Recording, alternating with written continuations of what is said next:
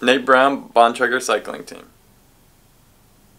I got into cycling. My dad was a cyclist when he was younger, and he took me on a ride when I was like 10 years old. And ever since then, I've just been hooked.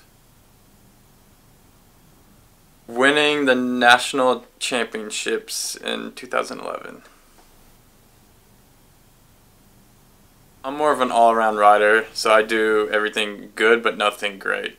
So I'd say more of a stage racer, I guess.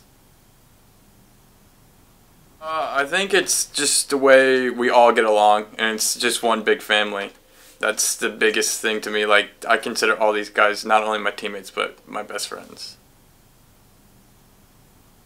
I don't really have any hobbies. I, every day after I ride, I do have a little Madden match with Craddock online. We get in our Nomatex and we battle. But I like the outdoors. I like to fish and go camping and stuff. It's great. I mean, learning from one of the best cyclists ever.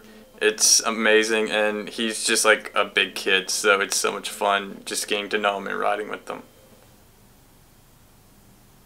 My biggest goal this year has got to be, it's my last year under 23, so making that step up to the Pro Tour, that's by far my biggest goal this year. I would like to get a result early on, so we have a bunch of big races in Europe, and I mean just winning a race in Europe or just getting a good result in California would be huge for me.